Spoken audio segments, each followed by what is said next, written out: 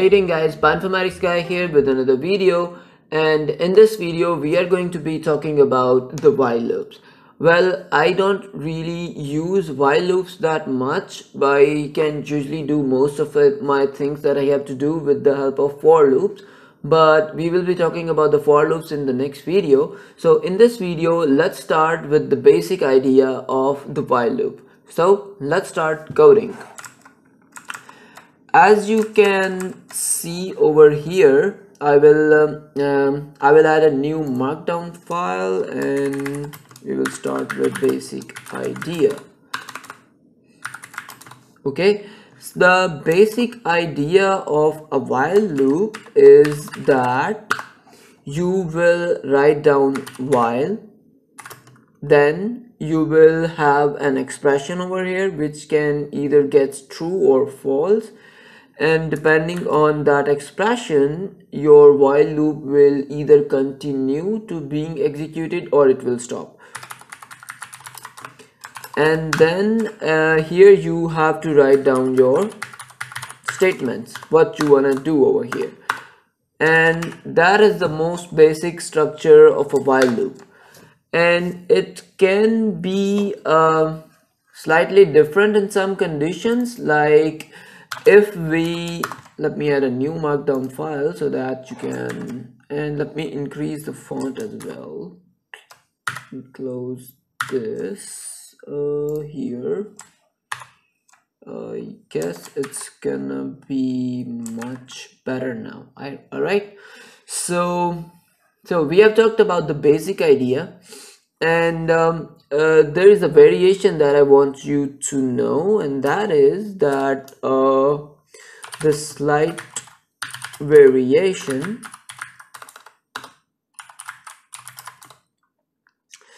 is with the final clause.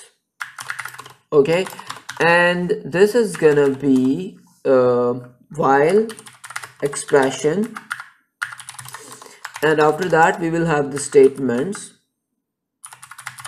as usual, but let's call these statement 1 or statements 1 because you can have multiple statements. And then here we will have an else, and in the else what we can have is we can have another set of statements. So as long as the while loop is being executed, perform or do or fulfill the statements 1, otherwise go for statements 2. All right, so these statements will get executed over and over again. However, these statements 2 will get executed only once when the while loop has ended. That is the basic idea. Let's hop into the code. So we will be talking about the simple loop example now. We can define a very basic function. We will define echo, and then we can also add a talk string, echo the user's input until an empty line is entered. All right, and we can start the while loop, the basic while loop that we just explored. See, this is while expression statements, and right now we will write while echo 1. Echo 1 is gonna be a function. We will define this soon, but for now you should know that echo 1 is equals to the expression over here. All right, and after that in the statement we will do nothing, but in order to make this function complete we have to write down something, and here the pass will be used, so we will just type down pass. All right, now let's define echo 1, and in echo 1 we will also add a doc string, prompt the user for string echo for the string echo and return it as well. All right, we can have this in inverted commas. Right, and let's go to the next line, and here we will get our input. We will define a new variable line, and we will use the input function, and then we will say something. All right, after that we will print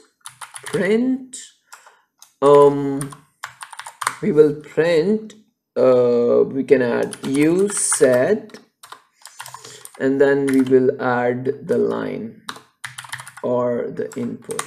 After that we will return the line. All right, so echo1 is defined as well. Let's run this, and we also have to call our echo function and see how it works. So echo, and there are no parameters, so just empty parentheses. So once I run this code, you can see that over here I can enter stuff. So I can say hi, and it prints this. Then I can say how are you, it will print this as well. Then I can say who are you, it will also print that. Then I can say I am Bioinformatics guy. Oh, come on. So it also prints that. But once I want to get done with this, if I hit enter, that would be considered as an empty string. And as soon as I hit enter, you see that input prompt is gone. It's no longer there. And the reason is that an empty string is considered as false. And in our while loop, it said that while echo1 means while this is true, pass. And then the thing is that as long as I hit enter and it was an empty string, we got the return from this echo1 function, which was an empty string. So over there the while loop stopped, and then we stopped getting the prompt. Now we can define a polite echo as well, which will only be stopped when you say something, when you want to exit out of it, like say for example bye. When you will type bye, it will then only get out of the while loop. So let's add a new code block, and here we will define polite echo, and you will see that we will also add a doc string. So we will say echo the user's input until it is equal to bye. BYE. All right, and come on. Okay, so now we will say while echo1 is not equals to bye, pass. Now you know that even if echo1 is gonna be an empty string, this statement, this expression will not turn out to be false. So when it will return bye, this will become false and our while loop will stop. And let's call our polite echo now, polite echo, and let's run this. So we got the input prompt again. Say something. We can say hi, how are you, I am good. And if I just hit enter right now, it won't stop, you see that there are several empty strings now. But if I say something else, I want to go, then it will print again. But if I want to exit now, I will say bye, bye. And as long as I entered bye, you know, the loop stopped executing and our input prompt is gone. So I guess you got the basic idea of the while loop. And one of the very important things when you are running a while loop is that you wanna record the values. So let's talk about if we want to record a value. So let me add a heading, the values, and here we will define a function that will record the values in each iteration. Okay, so in our code block we are gonna define a new function and def, and we can name this function recording echo. We can add a doc string and we can say that echo the user's input until it equals to bye, and then return the list of all the inputs. So this might seem like a difficult task right now, but I can assure you it's very easy. What we have to do is to define a list. We can store it in a new variable lst, and we will define an empty list. We will initialize an empty list over here. After initializing a new list, what we have to do is to define a new variable and store our first response before we initialize our while loop. So we can define a new variable and call it entry, and then we have to call the echo1 function and to get our first entry. After that, here we can start the while loop. We will say while entry is not equals to bye.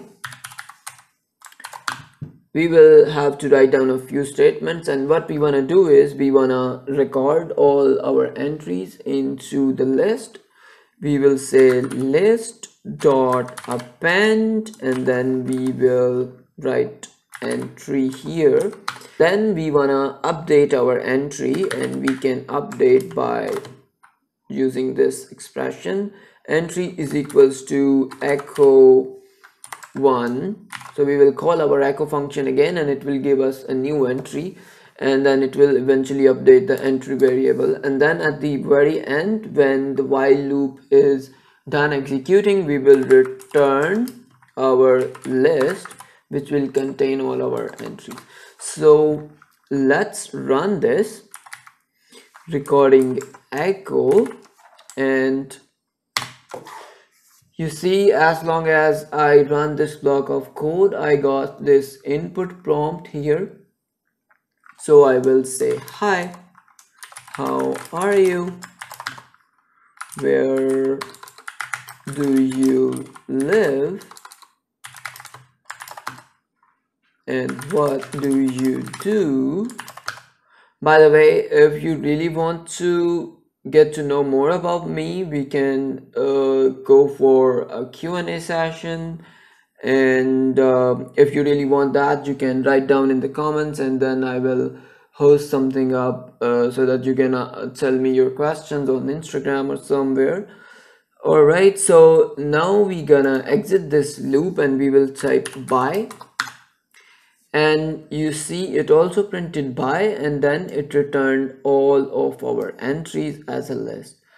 Okay, so that is something you might want to do over and over again and that is gonna be very useful for you in future. So I can give you a detailed explanation, and I will add that into the code so that you can have a look, and you can have a look at the code at the end of this video in our GitHub repository. Okay, so now there is one more thing that I want to discuss it with you, and that is looping forever.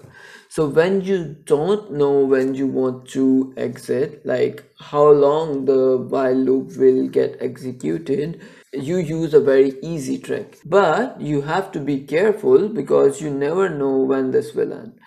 So looping forever, and here we will write down the pseudocode for explanation. So we will initialize the values here, and after that we will start our while loop, and we will say while true. We will keep this true right over here, and then we will go for changing the values, or we can simply write change values. Then we will perform a test. So we test values. If the test values, then we will return something.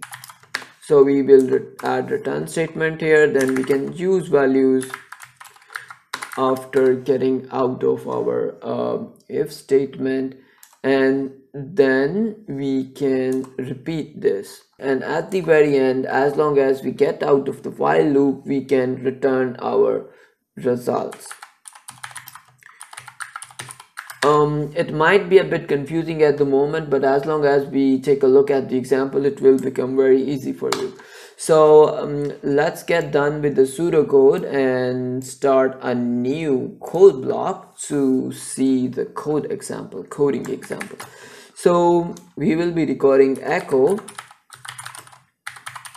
using the loop forever. All right. Okay, so we will define a new function, and we will say that recording echo with conditional, because we are going to stop our loop with the help of a new condition.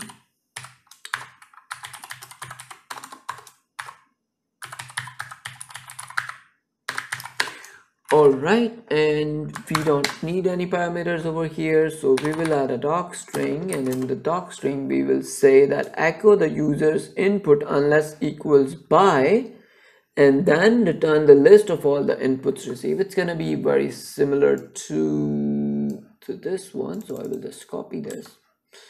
I'm being very lazy now, I know, but it's all right. Okay, here. I guess yeah. So now we will define an empty list again. We will call it seek this time, and then you don't need to initialize a value to be tested, since nothing is gonna be tested. I will add it as a comment so that you remember why we are not initializing an entry. So we will simply write while true, and then we will define our entry here. Entry is equals to echo 1, and then we will say if entry is equals to by, then we will return seek, and then as long as we return the seek, we will append the entry as well. So we will write down seek dot append, and then we will append it with entry. All right, and it's time to run this. So we will call this function recording echo with recording echo with conditional, and let's run this. So we will write down, hi, how are you? Let me scroll up a little bit so that you can see, how are you? And then we can type bye to exit from this. You see that we got the same results even though our while condition is always true. So we use this conditional to exit the while loop. So this kind of while loop is also helpful in conditions when you don't know that how long a while loop is gonna be executed. So there is another type of while loop, and we usually call it a search loop. When you are searching for something, and as long as you don't find that thing, you keep on executing the loop, and as soon as you find that thing, you get out of the loop and stop everything. So this is gonna be search loop, and then there are the loops with, so these are the loops with guard conditions, and basically you exit the loop in case of either of two conditions. Those two conditions are not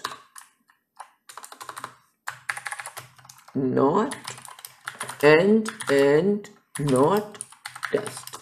So the loop stops when either there are no more values and is true, or value passes a test. I mean to say, you found your value. Let me write the pseudocode for you here, and it will go similar to the previous one with slight changes. So we will first initialize the values, and then we will say while not at end and not at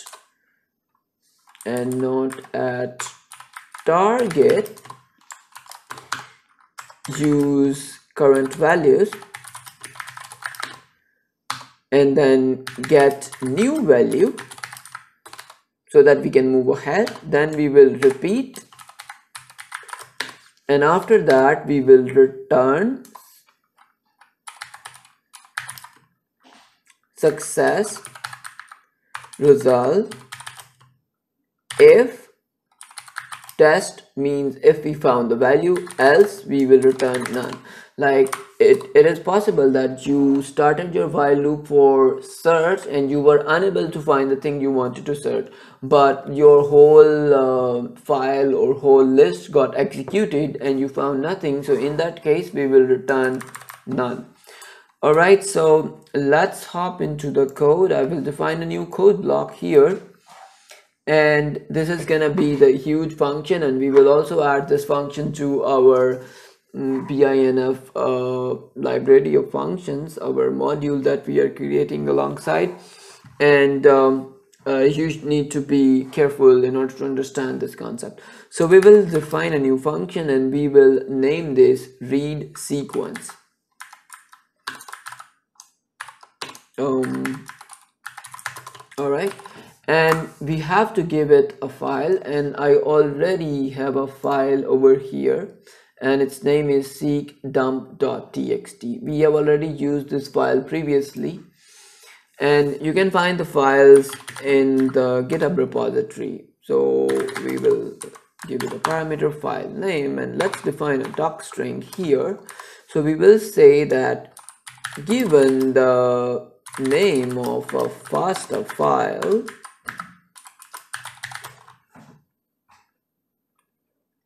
read and return its first sequence, ignoring the sequence description.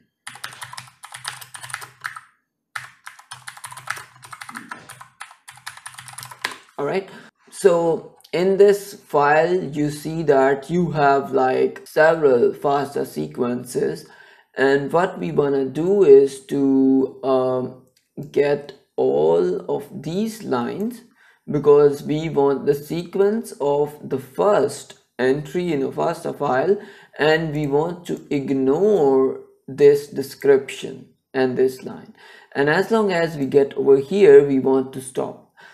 All right, so that is basically written in our docstring over here as well.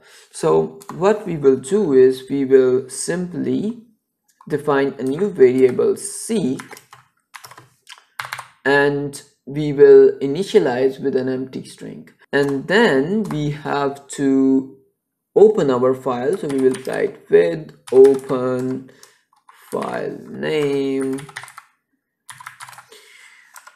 and as file, and then we will read the line and we will store it in the line variable read file dot read line.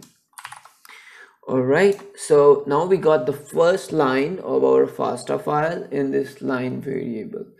So after that we will start our while loop, while, and we will say while line means that while line is not an empty string, because as long as we got something in the line it will turn out to be true, and if there is an empty string is considered as false, so it will be considered as false. So we have the other statement, and that is and the other condition is line 0 means the first character of the line is equals to greater than sign, because as we know in our seek dump file that all the descriptions start with this sign. So in order to skip them we have added this expression over here, and then as long as both of these conditions are true we will read the next line.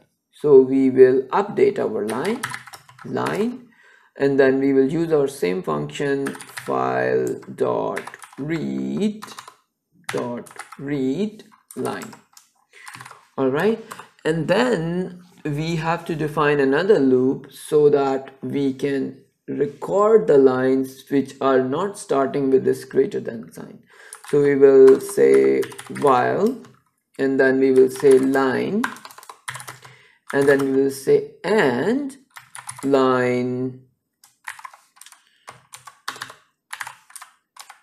0 is not equals to greater than sign, then we will append our seek. So we will write down seek plus is equals to line.